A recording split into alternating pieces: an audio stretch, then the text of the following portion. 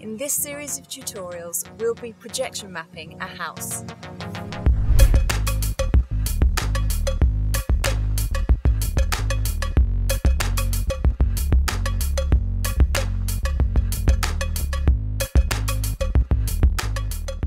In this video, we will be preparing our video animation for projection mapping on a house in After Effects. I wish it were just a case of taking our rendered animation and mapping it wholesale to the house, but you'll run into some issues if you do that.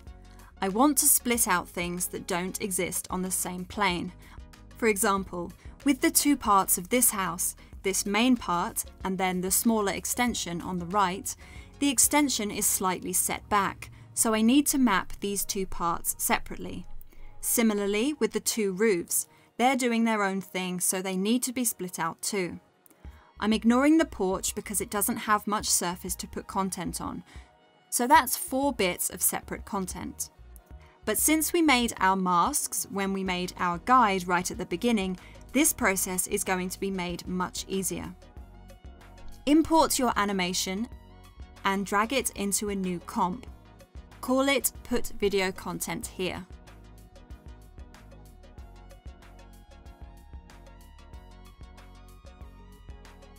Then drag that into another comp, call it Mapping Setup. What this means is that whatever we set up in here, in our Mapping Setup comp, all our mapping, our masks, whatever, you can always replace the video content inside the video content comp, and it will update with all the mapping applied to it. So really what we're making here is a very useful preset project into which you can plug in other video content and adjust each time you want to put a projection mapping show on your house. You can compose in here, so you could have one clip follow another with a transition. You could also put music in here. This is where you compose your show. Find your house guide and drag it into your video content comp. Why are we doing this? We're going to projection map the image of the house onto the real house and try to match up the details, windows, chimneys, etc. That way we know the animation we designed using this house image is going to match up to the real physical house. Find your masked solids and copy them into your mapping setup. We're going to use these to help quickly trim off parts of content we don't want. As I said before, I want separate video content for 4 sections: the left part of the house, the left roof, the right part of the house, and the right roof. We don't actually need the windows or the porch in here. Duplicate your animation video content for as many sections as you need. I'm going to pre-compose each of these. This means that the layers get nested inside another comp so we can more efficiently apply effects to them together. To do that, select the layers you want to pre-compose and go to Layer, Pre-compose. Do this for all the sections of the house.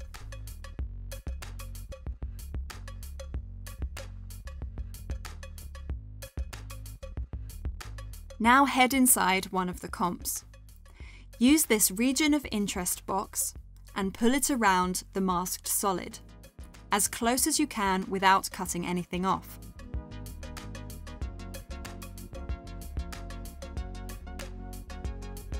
Then go to Composition, Crop Comp to Region of Interest.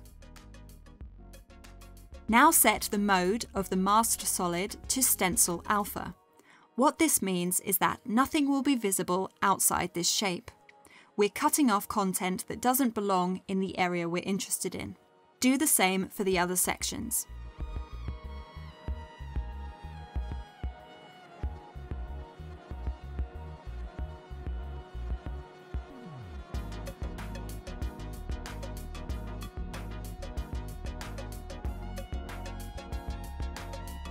So now these comps are trimmed to size, which will help us for the next phase.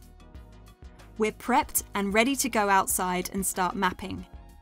We're going to be adding corner pin effects to these layers and pulling them into place on the house, which is the mapping part of the process. Save this scene because you can use this anytime you want to map your house. That might be next year for Christmas or Halloween, or even if you're in the middle of mapping and it starts to rain and you need to bring your projector inside, the next time you set it up, and it doesn't need to be in the same position, you'll use this scene and adjust the corner points for the new orientation of the house. Do you have any questions so far? Share them in the comments and see you in the next tutorial.